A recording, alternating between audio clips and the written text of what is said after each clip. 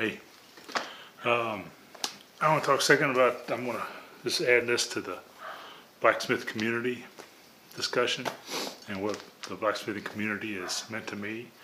I'm Gary Brown with Gary Brown Forging On. Actually, the name of my forge is Hillside View Forge. And everything I have is Hillside View Forge except for my YouTube channel.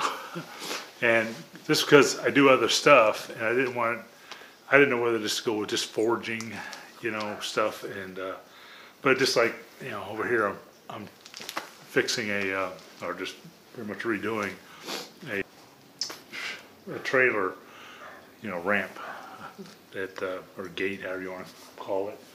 It's all bent to pieces and I'm going to beef it up and work on it, and I do other stuff too, so I kind of wanted to just like forging on, just like about forging, but also forging on in things that we do in life.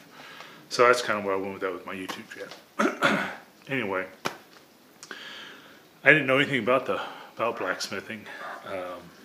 Back in my 20s, I learned how to weld and cut torches and fabricate some just on the job training. I've never had on schooling or anything like that, which I'd like to go back, even as old as I am. I'd like to go back and take some classes, especially for some TIG. I want to start doing some TIG welding, and I've never done TIG welding. So I learned metalworking and did that for several years in my 20s. Then when I went back to college to get my degree, I was 29, going on 30, I guess, and started working at a welding shop, and worked at a welding shop, and also went to school full time. And so that helped, with my welding, and I did welding on the side. Anything I could do to make money while I was in school. So then I got out and I do computer programming now, but I always liked working with metal. Even I didn't care for the sinkhole fixing stuff I did in my 20s, but I always liked working with metal. So my first job out of college, I was working at Nashville Electric Service, and there was a guy there that worked in the dispatch office named Doyle Neely, and a lot of people may know him. He was well known in our area anyway. He's been doing it, blacksmithing, for years and years. He used to do reenactment stuff. I couldn't get that out.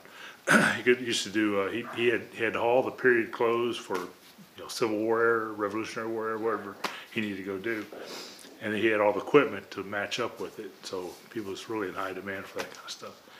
He just passed away a few years ago from cancer, unfortunately. But Doyle and we were talking, and somehow we got on the subject of metalwork, and he said something about blacksmithing, and I just never even knew anything about it. I mean, that was something he did with horses and shoes.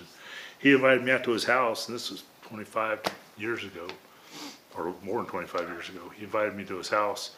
They're having a big event there, and I went there and I watched them do demos and making some roses and flowers and all the work they did, and I was hooked. I wanted to do it so bad, but life was too busy. I was new in career and new with the family and new with everything, and building a house and doing all this stuff, and next thing I know, 20 years went by. So about, I guess, close to 5 years ago, 4.5, 5 years ago, I went and I just said, I'm just going to go do it. And I went to the Rutherford County Blacksmith Association. And at this point, I still knew nothing about blacksmithing, community, people. The only person I knew was Doyle Neely. And then I got to know another guy named Joe Brown. And he said he went through this Rutherford County Blacksmith Association training 25 years ago or something. And he actually quit his job and he does it full time now. And so I talked to him, and he just said it's what he went to learn. And so I said, I need to go over there and learn.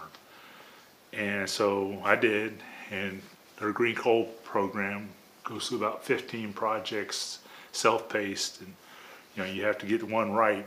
You might do 6 or 7 S-hooks before you can move on to drive hooks or whatever you're doing, because you had to get the technique right. So it was a real good learning experience. I was teaching for a while, but I just haven't had time recently. And now I'm getting over my shoulder. It's not too bad now, but I was supposed to wait about another month before I actually start doing a lot. And then, but one thing I learned up there is everybody, whether they're full-time blacksmiths and that's their living, they will tell you and help you with anything you want to do. There's two full-time blacksmiths that live almost equal distance from me. One's Joe Brown and the other is Johnny Woolsey. And they, and if I have any question, I go to their shop and they'll just stop what they're doing and help me out. It's not like, oh, well, that's a trade secret. You're not going to learn that. No, they'll tell you whatever you want to know. They'll help you the best they can. And I go to the meetings at at our Blacksmith Ford shop, or then we got a parent level above us, it's Appalachian Area Chapter Blacksmiths, the AACB. Go to their meetings. We'll get just tons of people show up from all over, and they're all willing to help and show you stuff.